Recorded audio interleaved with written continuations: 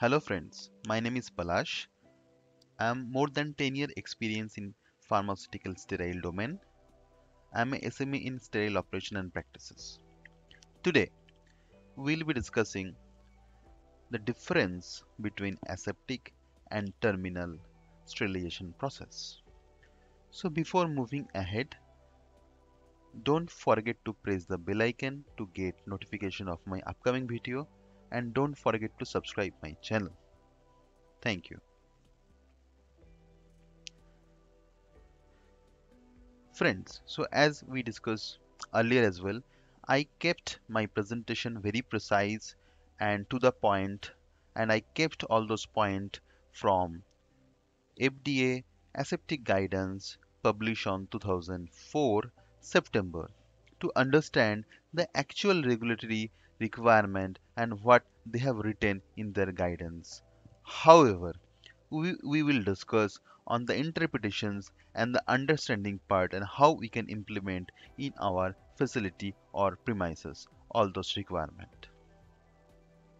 So to start with, there is a basic difference between the production of sterile drug manufacturing using a aseptic process and terminal sterilization process. Terminal sterilization process usually involve filling and sealing product containers under a high quality environment conditions to minimize the microbial and particulate content from the in-process product and to help and ensure that the subsequent sterilization process are successful. In most of the cases, the product container enclosure have low bioburden and they are not sterile at the time of filling. The product is in final container is subjected to sterilization process such as heat or irradiations. Here in this presentation, as we are discussing about the liquid products, so we'll be more focusing on the terminal moist sterilization process. Although the different kind of heating mechanism and radiation mechanism can be applied on different category of product configurations based on the requirement or based on the product design. So from this slide, we able to understand that terminal sterilizations. Terminal means this is the last process when your product is filled and your container is ready. At that time, we perform the sterilization, suitable sterilization process by considering the product property and design.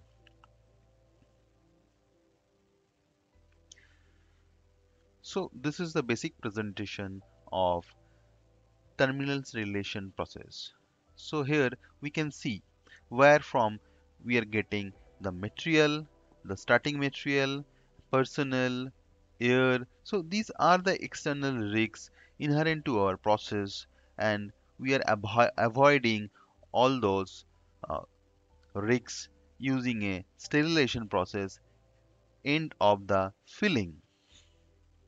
So terminal sterilization process minimizing all the risks.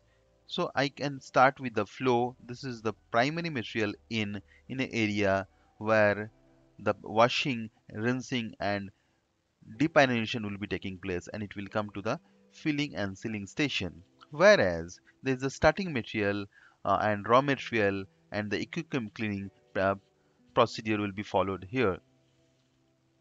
All the starting material will be compounded and further it will be filtered. So here it is shown as a 0.22 micron filter, but we are not considering is a sterile grade filter. It's which we are considering as a bioburden reduction filter. So when your packaging material, your solutions are came into the filling area, it's fill and seal, but we are not calling as a sterile solutions. After unloading it is going to the sterilization loading area. After sterilizations, we'll be considering this product as sterile. So here I am explaining terminal sterilization means we are sterilizing at the end of the process and assuring our product is sterile. This process majorly divided into the two categories. One is overkill method, second is bioburden based cycle. In overkill method, It's generally used for a heat-stable materials. As I told, it's a heat-stable material, so as a result, greater heat or exposure input into the product or the item being sterilized. Designed to provide a significant level of sterility assurance regardless the number and the resistance of the actual bioburden and the organism in the load. As we are applying the adequate heat, and it is a combination of the time and temperature or F0.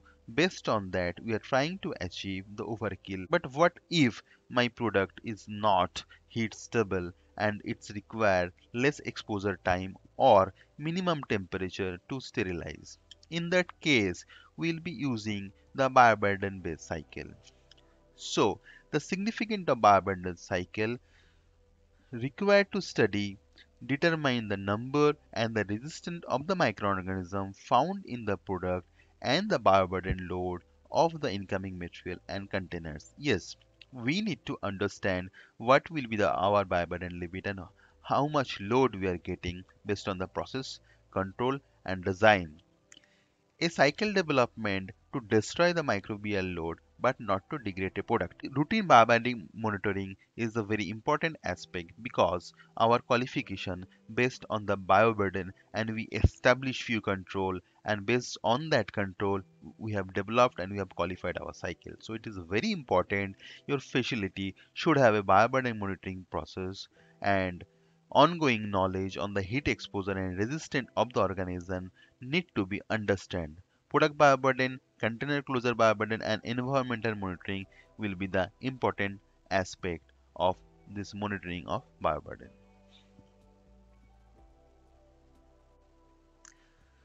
Now, in a aseptic process, the drug product container and closure are first subjected to sterilization method separately as appropriate and brought together, and it is critical that container to be filled and sealed in a extremely high quality environment. Aseptic process involve more variable than terminal sterilization. Before aseptic assembly into a final product, the individual part of the final product are generally subjected to various sterilization process. For example, glass containers are subjected to dry heat, rubber closures are subjected to moist heat, and liquid dosage form are subject to filtrations. Means we are talking about the solution to be filled into the product container that should to be filtered with 0.2 micron. Each of these manufacturing process required a robust validation plan and control. Each process could introduce an error that ultimately could lead to a distribution of a contaminated product. Any manual or mechanical manipulations of the sterilized drug component container or closure prior to or during aseptic assembly poses a risk of contamination, thus necessitate careful control. A terminally sterilized drug product, on the other hand, undergoes final sterilization in a sealed container, thus limiting the possibility of error. Sterile drug manufacturer should have keen awareness of the public health implications of distribution of a non-sterile product. Poor CGMP conditions at a manufacturing facility can ultimately pose a life-threatening health risk to a patient. Friends, here we understand the complexity of aseptic process, where we understood each and every component of a aseptic process need to be taken care individually, and that required sterilizations in every stages. When each and every component are sterilized, then can be aseptically handled under a controlled environment. In our next flow process, we'll be understanding more how this aseptic process has been controlled and monitored, and what are the components may cause contaminations to your process.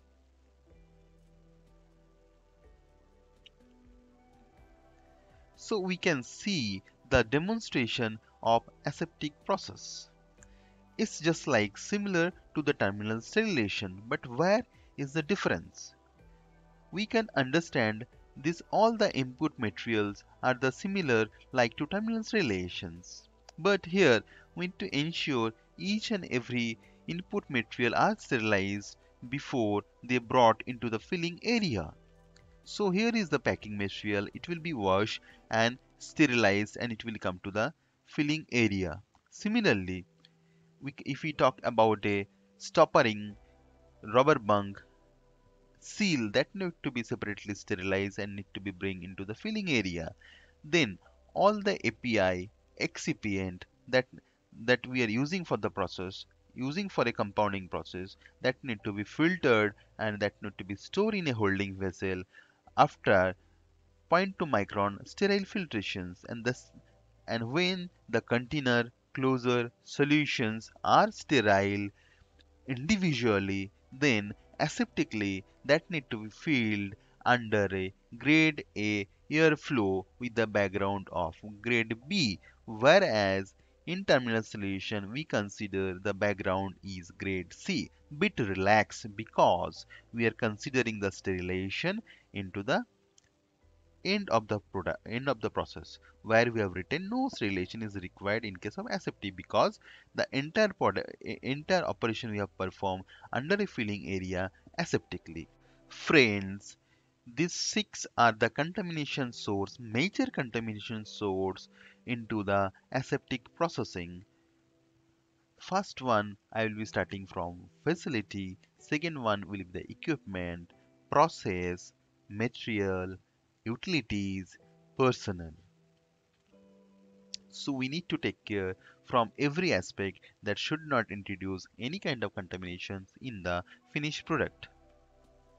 When we are talking about different kind of sterilization process, we should understand the moisture sterilization process we consider for the component preparation and the machine change part sterilization what used in the filling machines and other accessories. Closure means rubber stopper and seal considered for the sterilization. Moisture sterilization. Operator gown need to be sterilized through moisture sterilizations. Holding vessel need to be performed sterilization using moisture. Right sterilizations we consider for the glass container, although radiation can be applied for the compatible container as per the product requirement or design. Sterile filtration consider for disinfectant, consider for a processor, nitrogen or compressor, and the final product solution.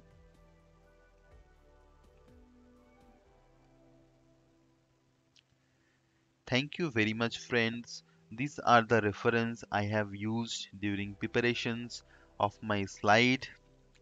I kept all the statement from the guidance to understand what is the actual regulatory requirement and have tried to explain.